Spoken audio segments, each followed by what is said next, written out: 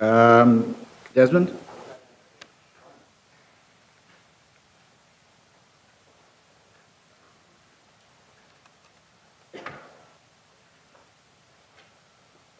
So, Desmond, 5 minutes.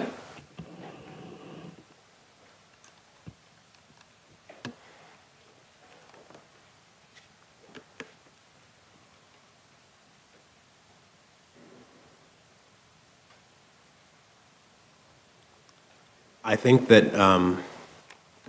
what you guys plan to do this afternoon is a huge waste of everyone's time, including your own, and you know that. But the reason I came is because I made a promise to some young people who were at a Children's Aid Toronto Black History Month event 2 months ago. I made a promise to those black kids and their families and their guardians and to the institution, and through them to all young people in Toronto, but particularly black people, that I would stand up for them because you guys refuse to, the way you're carrying on. Those black children that I'm talking to you about at Children's Aid are disproportionately in our city apprehended from their parents, those black children, disproportionately, to the tune of about 40% of the last numbers that we have. 40% of child welfare cases in Toronto involve black children, even though we're just a small fraction of the population. Those kids are getting disproportionately discriminated against in child welfare. They're getting disproportionately discriminated against in our schools, where this week we learned that almost half of the suspensions and expulsions at the Toronto District School Board are of black children. Almost 50% of a group that's what, 8, 9% of the population? So you keep failing our kids in child welfare, in education, and we know that the reason that everybody is exercised about carding is that it disproportionately affects my community also, but particularly our young people. And do you ever stop to think about the intersections between those things? Black children disproportionately taken away from our families.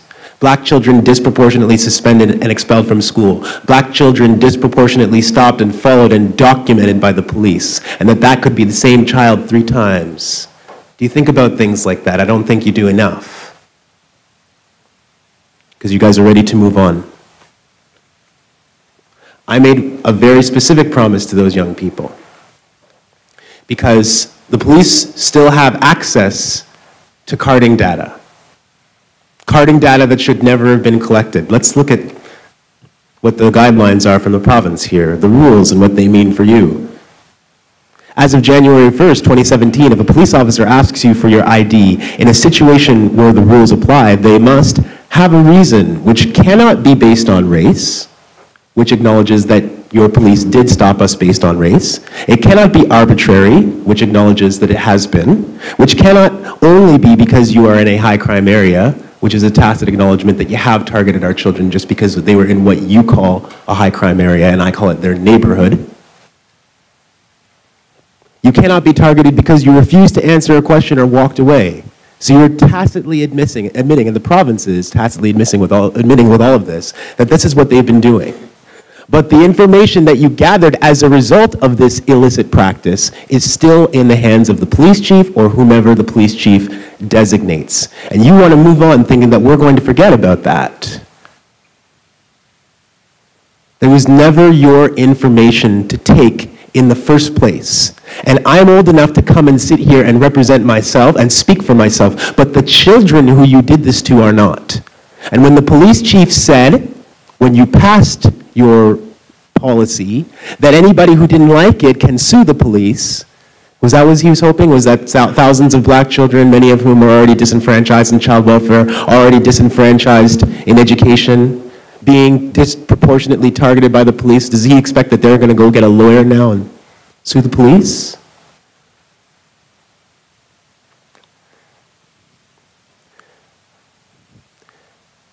You have to, as a first step of all of the other things that we could talk about that have to do with the real elimination of carding forever, the one that you refuse to actually get on with, you have to restrict police access to that database of children's information and all people's information, which should never have been collected. We've told you 1,000 times.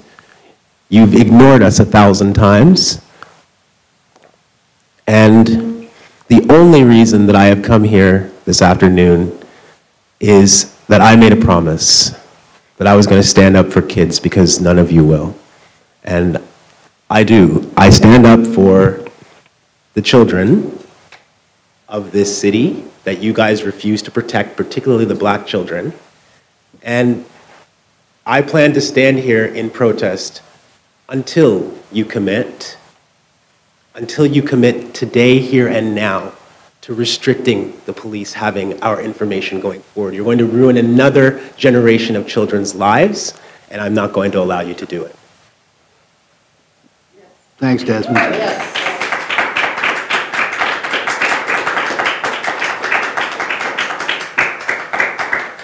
Colleagues, any questions for Desmond? Okay, thank you. Yeah, I got a question. Oh, sorry, Ken. Yeah. In terms of communicating, first of all, like how you propose that that carding be monitored, and how do you know when card, like in other words, what recourse do these young black people in particular have once if they consider themselves to be carded? I think it's pretty obvious that a lot of young people don't know what carding is. They're taught from a very young age to obey the police, and they want to do that. They don't want to get into trouble. So if a police officer approaches a young child and starts asking them for information, I feel like any reasonable child would think that that's something that their parents and their teachers and their community expects them to answer. So they might not understand later on that everything that they said, everything that they were asked was documented and was kept with their name. They might not understand that that might have happened to them multiple times. They don't have a recourse to protect themselves. Maybe I could be a little bit more specific. At 2 o'clock in the morning, if a young person, a young black person in particular, is stopped and feels that they're being carded, what recourse do they have in terms of bringing it to the attention of the authorities? I mean, you guys should have that answer better than me, really. No. I think that legally or officially, the recourse is that you can file a complaint with the OIPRD. Yeah, but a young person, as you know, would not necessarily have that information, right? No.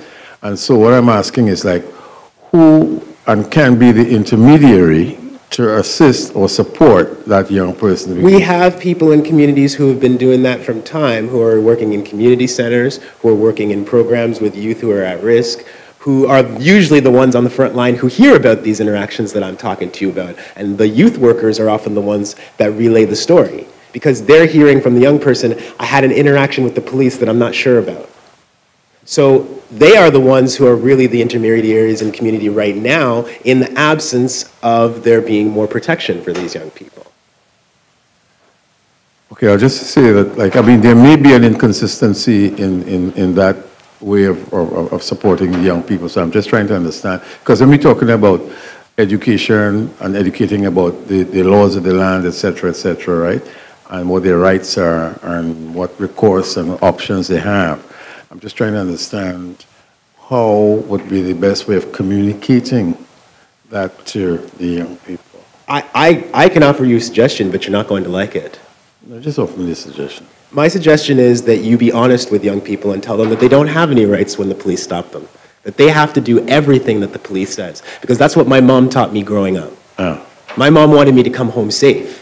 So my mom didn't tell me about Section 9 or Section 8 or about the new regulations. My mom told me that when the police talk to you, you do everything that they say. You don't have any rights. That would be what you could honestly tell kids, because that's the truth. But you don't like that answer. I know you don't. No. I mean, okay, I don't like that. The point I'm saying is this, right? I'm trying to understand what is the responsibility of the community in helping and supporting those young people. No. We have to talk about the responsibility of the police not to put the kids in that situation. That's your job. Yeah. No. Yeah. That's why you're not here to tell the community how to mitigate the violence that the police. No, I'm not talking about telling the community. I'm talking about supporting the community. Well, why don't you have a real community meeting then? Because this is not that. Yeah, but I'm be asking for suggestions. That's what, in terms of. Well, no. If I had actually listened to the chair, I wouldn't be having this discussion with you right now because I would be speaking to this instead of to what I'm speaking to. So this is not a real community meeting. And a lot of the people who need to be in this room having this conversation right now are not here, and I cannot speak for them. Okay. I'm speaking for myself. All right. Desmond, thank you very much. Colleagues, any other questions? Okay, thanks a lot. I'm not leaving. Well, please have the courtesy to let the other people on the list No. speak. No, we can't solve it that. So let's adjourn the meeting for 10 minutes, please, and board members.